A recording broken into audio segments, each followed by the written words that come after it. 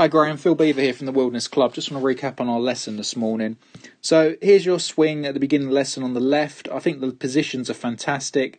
Takeaway's very good. Goes slightly inside, but club's in a good position. You know, good hinge there. I like that. It's at the ball. Backswing's always been slightly short, but it's on line. You know, the left arm's good, the right elbow's nice, the shaft angle's pure, club face is good. As you start down, you have a little shallow, which is good. The club is starting to not drop inside as much. It used to get sort of around here on the way down, and we can see the club head is pulling in front much better than last time I saw you, which is good. Coming into impact, it's lovely on line, slightly from the inside, which is great. You know, just tended sometimes just to leave the face a little bit open with the irons, but otherwise a very good swing for impact there. You can see there's still a little bit of loft on the club, but nice.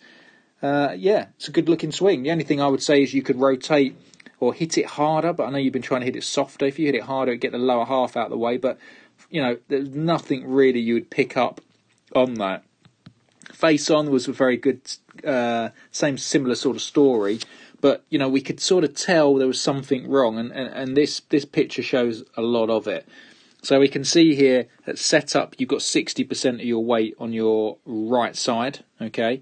And this is the good swing, okay? So obviously I'd like a little bit more weight at start to be on your left side, but it's okay.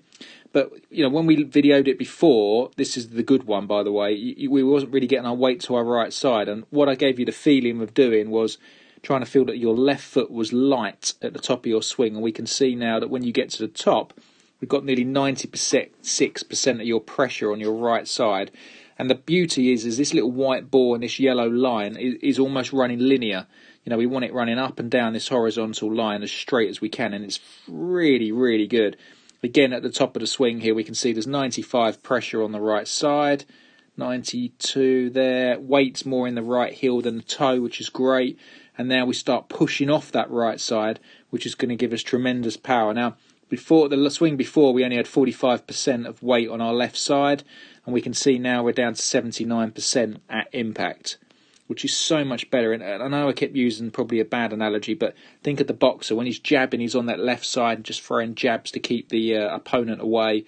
But when he wants to floor him, he loads up on that right leg of his and to push off to get onto his front foot to give that, you know, devastating blow. So we can see here, and you're not really, you started to feel like you was moving a lot, and this is your first swing of it. But we can see you're not moving much. Very good there, and then obviously because it feels weird that everything's moving forwards more, your head then just chases down the line, which will get better. You know, I would like your head to stay a little bit more passive, but you know, the ball's been hit, the work's all done.